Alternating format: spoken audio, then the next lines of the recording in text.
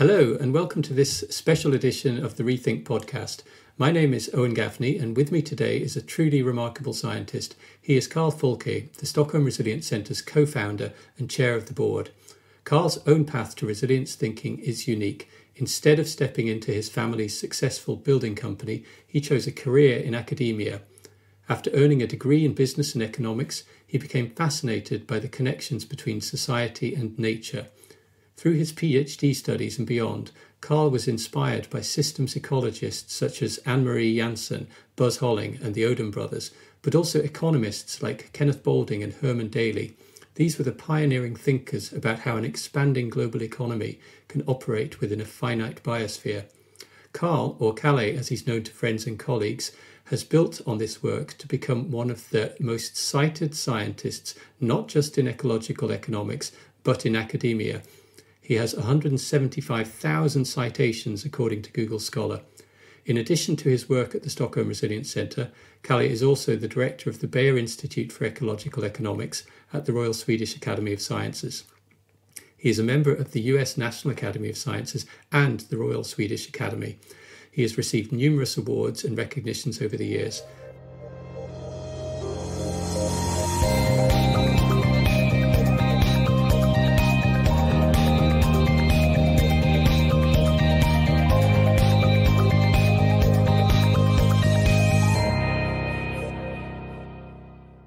Kalle, welcome to our podcast. Thank you very much, Owen. Really nice to be with you. So much of your work and many of your talks start with the biosphere. What is the biosphere? It's a beautiful place. It's just a thin layer of about 20 kilometers around our planet. And that's where life exists. The only life that we know of in the way we know it in this immense universe. That's fantastic. A universe that is so big that you can't grasp it mentally, with several millions and billions of galaxies. We have one galaxy, the Milky Way, and with several 100 billions of stars, with the sun as one star, and the sun having a couple of round planets circulating it, and Earth is one. And Earth happens to have this biosphere. It's not by chance. It has been an emergence of life in a beautiful way as a complex adaptive system. And since it's about life, it's also about our life. And we are part of it, dependent on it, and living in it, and embedded in it. And it is indeed our home. It's nothing else than our only home. And within this biosphere, we have a global economy that has been expanding over the last few centuries, particularly the last few decades. How do you think about the economy and the biosphere? Yeah, to me, the economy and society and all of us are embedded in the biosphere. We're part of it. We're living in it. It's not something that is external to society or a sector or that we deal with when we want to. I think sometimes the climate issue is looked upon as a sort of separate issue that if we fix that we can go on living as before. But we sort of have lost the obvious insight that we are part of the planet and living on it and dependent on it. But I think we are rapidly gaining that perspective again. And of course, as you said, Owen, we're now in the Anthropocene era or epoch where we as humans have amazingly expanded into global force. If you look at my lifetime, I was born in the mid-50s, 1950s. The great acceleration of us has happened since then into a lot of beautiful things, much more health, well-being and material living standards for most people on Earth, although there are several people still without it. And that's an amazing world with a globalized society. But it also means that huge expansion has now started to sort of carve out the resilience of the planet that we are dependent on. It's challenging, starting to challenge our own future. So the bottom line here is actually that you can't think about people as one thing and nature as another, or because we are completely interwoven, intertwined in a web of very complex relations from the local up to the global and to the planet as a whole. So, and you mentioned resilience here, and obviously that's a core part of the work at the centre. Can you define what you mean by resilience in this big global biosphere context? I could start saying that resilience is not what many people think of it as, just bouncing back or going back to what we were before, or some type of recovery. That's not how we use it. We look at it as a capacity to live with changing circumstances, whether they are predictable or unknown, or truly unknown unknowns, and fast or slow. And we are especially interested in looking at resilience as the capacity to live with both abrupt change, but also slow changing circumstances. Basically to live and develop with change, having that capacity. So, what drives you as a researcher? As you said, you're born in the 50s, then at the start of this great acceleration, and your career has gone through, seen huge changes, biophysical changes to the planet. So what drives you as a researcher, and how has your thinking evolved over the last few decades? Just talk us through your eureka moments. Yeah, I started back in the early 80s with my PhD, 84 I think it was, and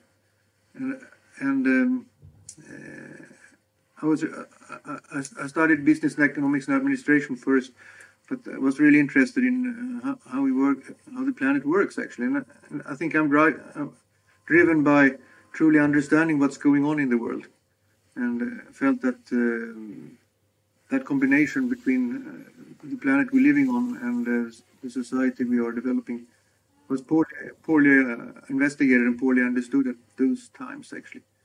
So I was lucky to get in contact with a woman called Anne-Marie Johnson, who was leading a group there trying to connect ecology and economics, and I did my master's with her actually, and I think it probably was the first ever quantification of what is now called ecosystem services, or nature's contribution to society or to people, of a wetland in one island in the Baltic Sea called Gotland, where we try to quantify the values and the benefits of ecosystem services for people on that island. And that was a very new thing at those days.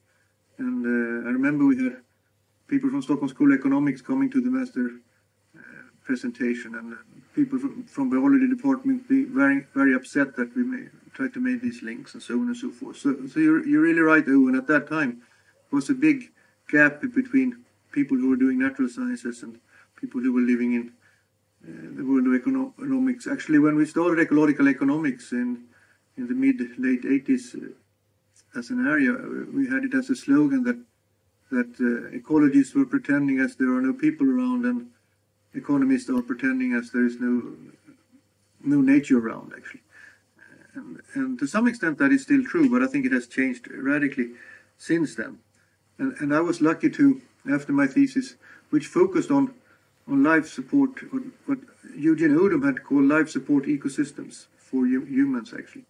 So you could say that I started with really trying to understand, to look at ecosystems as a capital that generates goods and services. And the reason for using goods and services, that was Paul Ehrlich's and John Holdren's invention, was to highlight that nature is not just a store of resources that you pick and exploit, but actually provides a lot of services, from climate regulation to pollination of crops to water purification and lots of other things. And he used the term ecosystem services to, since we measured economic progress in economic goods and services. So that's the origin of the concept, you could say. So from going from understanding ecosystems, we got more into how do you manage them. But then, since the realization happened that people are a part of ecosystems, we really looked at how do we govern people as part of ecosystems.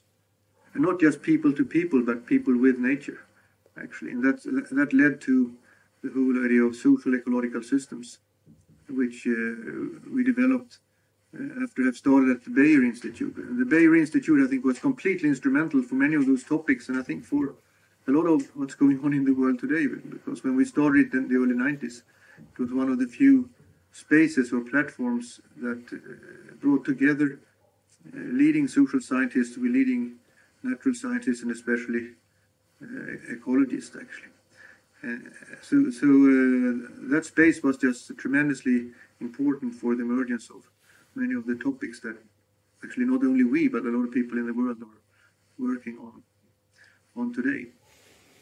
So that is a little bit of my background, going from understanding ecosystem dynamics to actually doing footprint analysis. Also, I think we were one of the earliest in the mid-80s, but we were not smart enough to call it ecological footprints. We call it appropriated ecosystem areas, basically to try to find out how large space that is required to produce a good or a service from nature. And we applied that started to apply to aquaculture and to wetlands and many other ecosystems to show that humans are heavily dependent on the work of nature. And we did it in 1997, I think we did it for cities, where we looked at all the big cities in the world, how much they need from support they need from ecosystems just through resources and services and some of the waste assimilation capacities. So a lot of those concepts and ideas, I was lucky to be part of groups that invented those, like investing in natural capital or ecosystem services, footprints, and all this stuff. Yeah. And you also go into other areas too, macroeconomics and impact on the biosphere and behavioral psychology. You had a paper with colleagues in Science a couple of years ago, looking at at that kind of micro level, consumer behaviour and nudging and these kind of policy interventions that can change behaviour at scale as well. So it's almost like you're totally unbounded in what you're interested in and want to look at. Yeah, you're right, because we're looking at the challenges and problems and try to understand what's going on. And that means that you're not constrained by a certain discipline or by a certain theory or method. You try to bring together people who can really collaborate and are excited about figuring out new things that have not been seen before. And the biggest success is when you do that, and when they are seen, they become so obvious that everyone thinks they have been seen all the time. That's to me is a big success. I was lucky, of course, that we also started to work with a lot of people from dealing with institutions back in the mid 90s, because at the same time as ecological economics developed, there was also another society or International Association for the Study of Common Property Resources, or Common Pool Resources as it is called today. So that's how I got to know Friedrich Berkes and Elinor Ostrom and many of the others, and that connects to what you just talked about, Owen, with norms, the norms and rules of the game, the institutions. And early on, I worked a lot on traditional and indigenous societies to try to figure out how they were governing and managing ecosystem services, with an entry point that if they have survived for thousands of years without fossil fuel technologies or capital markets, what did they do in relation to the ecosystem that made their survival possible? And the first work was published in a book in '98 called Linking Social and Ecological Systems, where we used a lot of case studies from all over the world to draw out basic understanding and basic principles of this type of management and governance practices. So that was very exciting, and I think, of course, a lot of that work on norms, both formal norms and informal norms. I think for informal norms, I did work with colleagues on sacred groves, for example, or a lot of oral-based traditions that created links between people of how you behave. And so that's a long tradition we have worked with for a long time, both norms and how they are also developed into formal rules in society. And then in 2007, you founded the Stockholm Resilience Centre with your friend and colleague Johan Rockström. Can you talk us through the origin story of the centre? Yeah, that's a great thing. Johan, as you may know, he did his PhD in my research group at a small research group we had at Systems Ecology called Natural Resource Management. And he was away working with water harvesting in Africa. And Malin Falkenmark, his supervisor, and I really want to get him back. So we were successful in getting him back to become director of the Stockholm Environment Institute.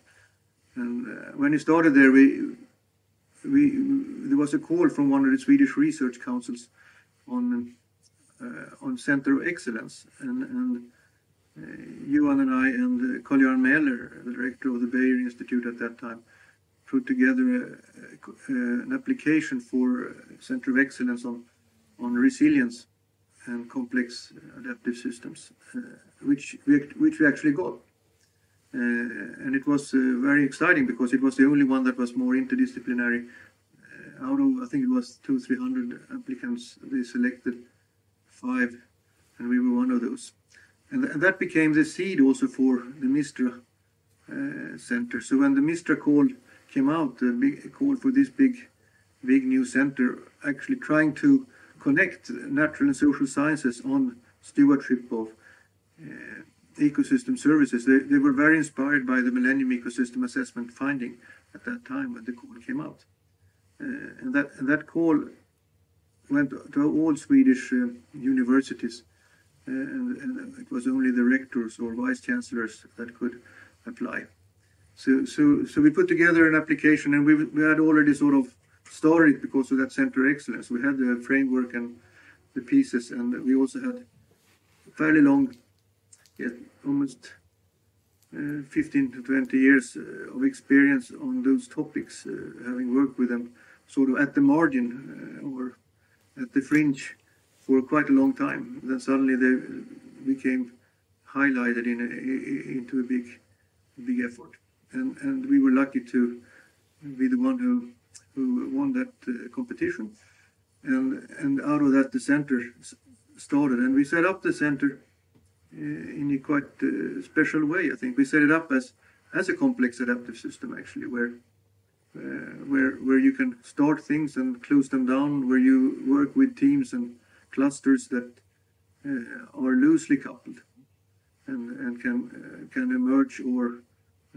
if they don't emerge, they are closed down, and that's the way it's been going. And what's been beautiful, I think, with the center is that it has fostered a lot of collaboration and a lot of collective action, simply because each individual working there realizes that if I share my ideas and if I collaborate, that will be very beneficial to me myself as well. So we put the whole incentive for people to be part of the community as a very strong one. And of course, if you look at human evolution, that's how we have evolved, I think, being able to collaborate as a species and organize ourselves in networks and institutions that allow us to function and continue to develop. And the name of the centre, did it come naturally? It was obvious it was going to be the Stockholm Resilience Centre, or was this something you were playing around with many different titles that could work? Yeah, there were some discussions about it, actually, because at that time a lot of people were not familiar with really what resilience was all about, But we had a quite long legacy on that.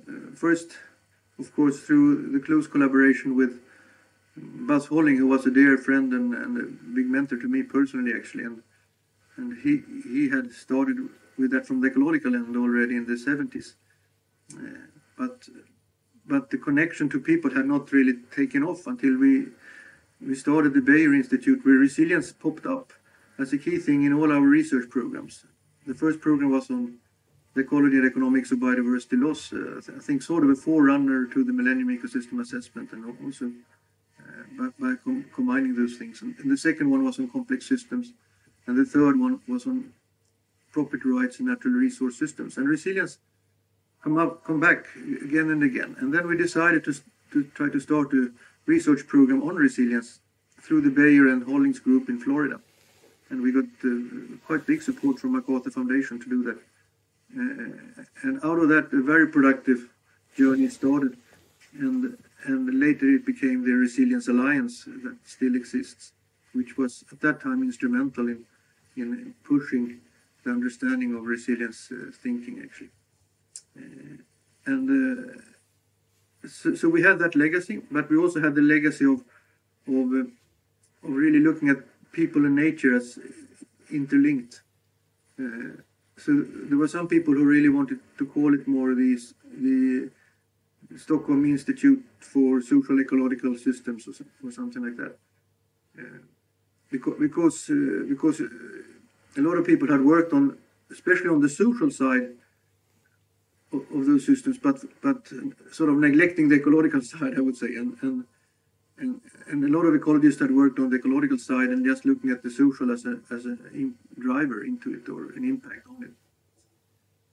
But we decided still to have Stockholm Resilience Centre in the name, because we felt that was a really interesting lens to look at the world. And of course, I talked a little bit about resilience before, but I think the lens is really about using an approach that is more of a complex systems thinking approach, where it's very hard to study the world as incremental in a linear way and a predictable way.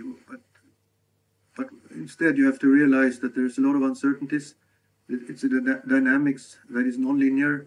There are thresholds and tipping points in this system, and so on and so forth. And it's a very much better description of how the world actually works, I think, than the more linear one that a lot of science was based upon. So the Stockholm Resilience Centre is now 15 years old. What do you think of its place in the world? Where is its place in the world, and how do you feel it has evolved? Yeah. Personally, I think it's a fantastic place, and what is surprising to me is how all our colleagues and the networks that we work with can combine doing really good science, all the way from basic curiosity-driven science to transdisciplinary collaborative science, and publish it in amazing places and get a big recognition of that part, and simultaneously impact and influence a lot of actors and processes, from big UN processes to what's going on in municipalities and in collaboration with indigenous societies and a lot of groups on the ground worldwide. So I find it extremely rewarding, having been one of the co-founders with Johan Rockström and some other colleagues who were part of the start in 2007. I found it extremely rewarding to see how this space has really emerged into an important player internationally. And perhaps even, to put it in blunt words, a leader in sustainability science, shaping a lot of new research directions and shaping new directions for the role of science in society. I can highly recommend a presentation by Ursula von der Leyen the president of the European Union that she gave at the Nobel Prize Summit, where she really talks about the role of science as helping practice and policy and business to make sense of the complex world we're living in. And she talked about it in the context of curiosity-driven science with new innovation and new solutions. And also about what she explicitly stated as transdisciplinary science, which is, I think, an area that we are sort of a leader in at the Stockholm Resilience Centre, where we actively collaborate as an independent body or independent broker with big actors, important actors and actors all over the place, in collaboration to help transition and transform the way we do business and the way we do things into more sustainable futures. So I think we are not only doing the latter, we are doing the whole spectrum there at the centre, and I find that very impressive.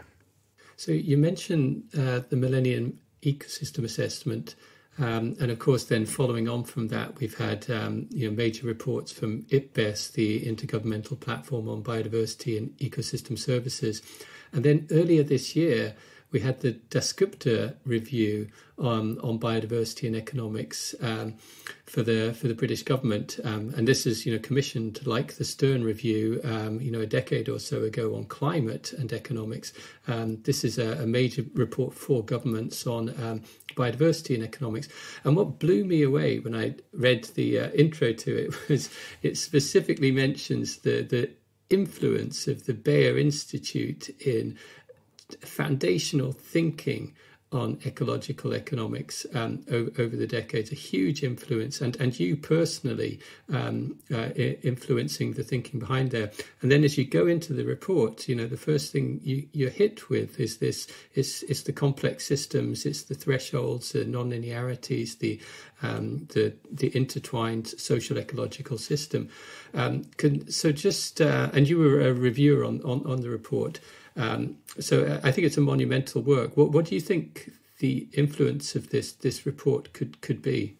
Well, I think I really think it's a really nice sort of insightful report that uses economic terminology to describe what's going on and understand what's going on and also what to do about it, which really hasn't happened before. There have been a few attempts through the TEEB, for example, the Economics of Ecosystem and Biodiversity, that the European Union started earlier, and similar, a lot of attempts, of course, to value the role of the biosphere in human affairs. But what is really nice here, I think, is the deep insight on the Anthropocene, that we are completely intertwined and that we are embedded in the biosphere. That is such a strong entry point that Partha Dasgupta really now clarifies from the economic perspectives, and I think will have a big influence because it moves from more of a standard sort of cost-benefit analysis with discounting into much more deeper understanding of the challenges and the opportunities and how you can think about it from an economic perspective. And I like his three recommendations there. I think the first one is really about investing in natural capital, in the natural assets, actually. He talked about nature and the biosphere as a super important asset for our well-being and welfare. And he argues that, there's been a classical discussion of trying to internalize externalities since decades, basically how you price nature and these type of things. But what he talks about is just, if we do things differently, like, for example, create supply chains that are transparent and where you have traceability, that in itself is a way to correct market imperfections in the economy. So just by regulations and norm shifts, you will implicitly start to account for the biosphere if you really become transparent and open up the way these things are produced. The second point is, of course, how we account for our impact and imprint on nature, and that's really how we to modify the progress accounts of society in relation to the planet. And part of the scope, Carl Folke and others developed something called inclusive wealth, but there are lots of other measures, as we know, with Human Development Index, and also a recent one developed by the Stanford group with Gretchen Daly and also Steve Pulaski on what they call gross ecosystem product that is now supported by the UN, and it started to be implemented in several countries, for example in China. And the third point he really emphasizes there is major transformations, basically, in several of our activities, and he highlights especially the financial sector, that investments and venture capital and other players in that field really start to see the extremely important significance of nature as a super important asset for our own future and well-being, and also the educational system, where not just education for kids or school children, but also in companies and in governmental administrations to increase the level of basic knowledge about the situation and our dependence on a healthy planet. So in my mind, I think it's a path-breaking report in that it really takes this shift from the planet as an external factor to the economy into society and the economy completely embedded in the planet and 100% embedded, dependent on its function. Yeah. So absolutely. So biosphere stewardship, planetary stewardship, and the long-term progress of humanity depends on ecological economics becoming mainstream. So, I mean, those recommendations in the descriptor review are really important. And it sounds like we are making some progress with businesses, with some in the finance community, as you say, with China, with some countries. But how long will it be before this becomes mainstream? I mean, in economic journals, the mainstream economic journals, they've virtually never published a paper on biodiversity and hardly any on climate. So how do we bridge that? Yeah, it's a big challenge actually, and change is happening, and climate economics, for example, was a field that didn't exist 15 years ago, and has now been growing. But so I think that many of the issues are raised within economics, but I still think that the profound sort of new narrative of being embedded in the planet that the Skupta report presents is not in any way mainstream yet. But I think it's getting there, and it has loosened up quite fast now because of the real world changes, I think, actually.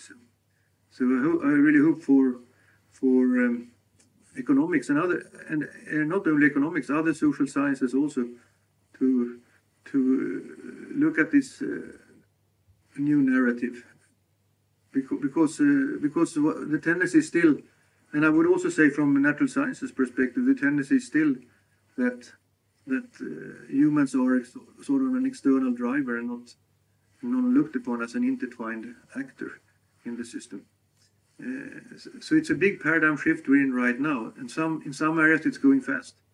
In ecology, for example, I think the first publication really came out in 1990 that really made those points.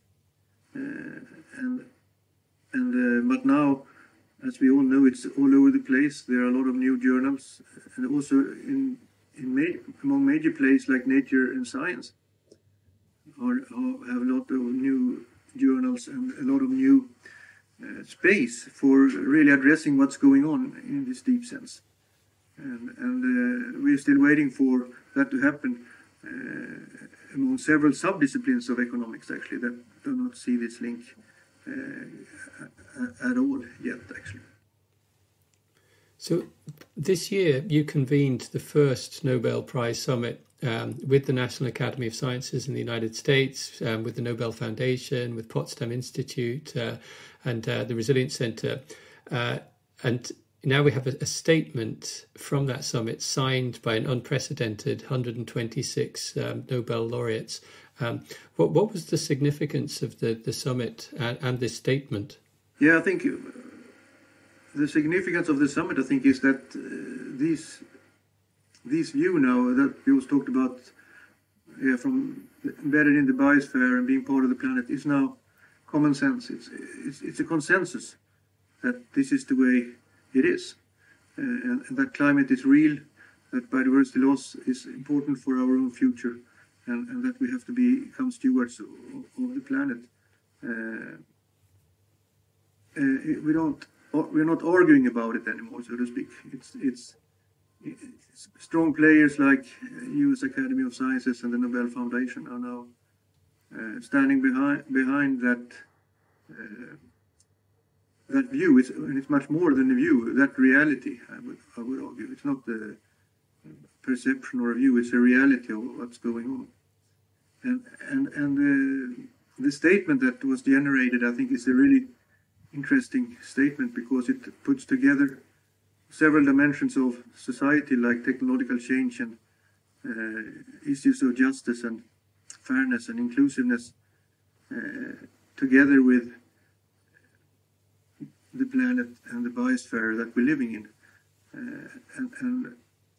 and sort of try to push big governance actors to be faster and do something more rapidly about those issues than what we have seen so far. And fantastically, it has been signed by 126 Nobel laureates, both from literature also and from the Peace Prize and from all the other prizes as well. So it's quite a major statement and major breakthrough, I would say, of consensus of what it's all about. And now the focus is on rapid action to do something about it.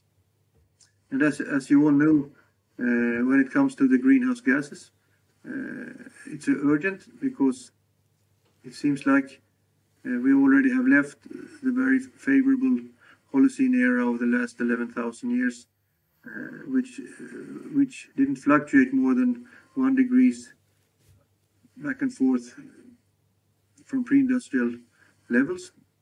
And now we're up in 1.2 degrees warming, and we also have indications that we've never been beyond 2 degrees warming as a species, because the Earth has not been warmer than 2 degrees in the last 3 million years, and we've been around effectively for 250,000 years.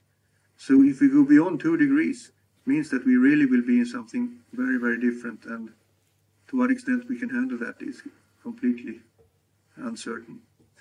And what I think is very encouraging is actually the fast movement that is now happening on greenhouse gases. Greenhouse gases is not something you're discussing anymore. It's really action being taken now. All big players are having goals for net zero emissions. Many companies are acting very fast, phasing out into renewables in the whole supply chains, and many are actually now also redirecting into figuring out how they can be a source in revitalizing the resilience of the biosphere through nature-based solutions, through new forms of investments in forests and agriculture systems and wetlands and many other of these ecosystems, and also how to reorganize how we behave in relation to those systems. And I think that's very exciting, actually. So my final question, Kalle, are you optimistic about our future? Are you optimistic we will be able to, societies will be able to rearrange ourselves in time before we cross some major irreversible thresholds? As you know, Owen, I'm always an optimistic guy, but in some domains, I'm less optimistic than I was before, given the urgency of the challenge. But on the other hand, I'm positively surprised by the fast waking up that has just happened in, I would say, the last 5 years. When I started out these things in the 80s, the people were either looking into conservation of species, trying to set aside things without people, or looking at pollution or resources. It was completely divided in separate camps. But I think the realization now is that people understand that we are living on a planet and we need it to function in a good way for us to be here.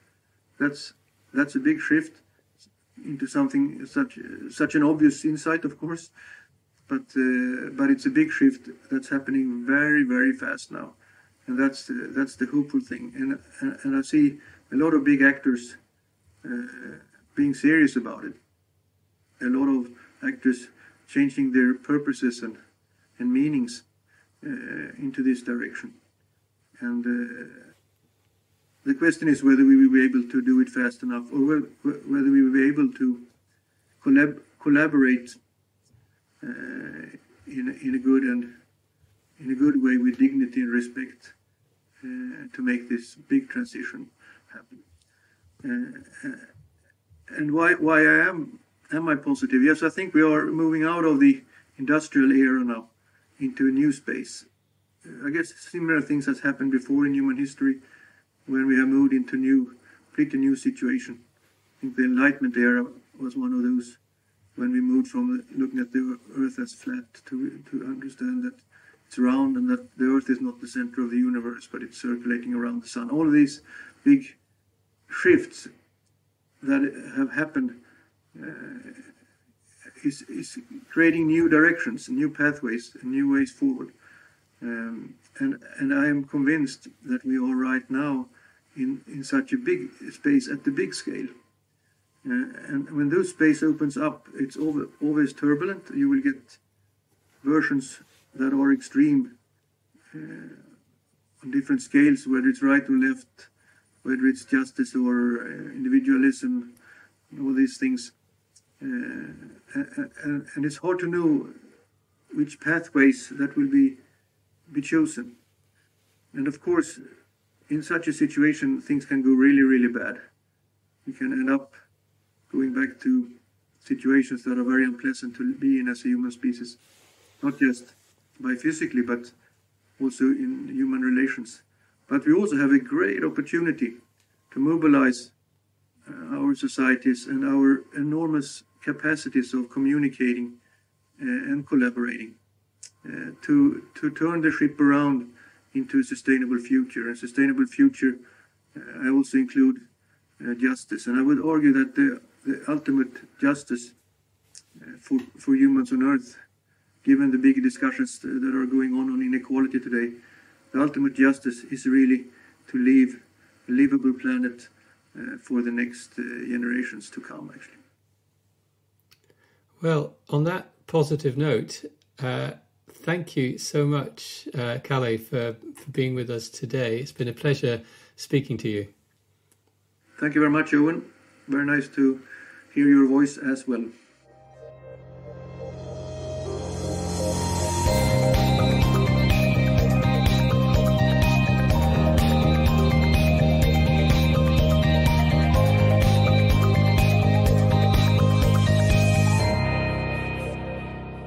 You've been listening to Rethink Talks, a podcast produced by Stockholm Resilience Centre at Stockholm University.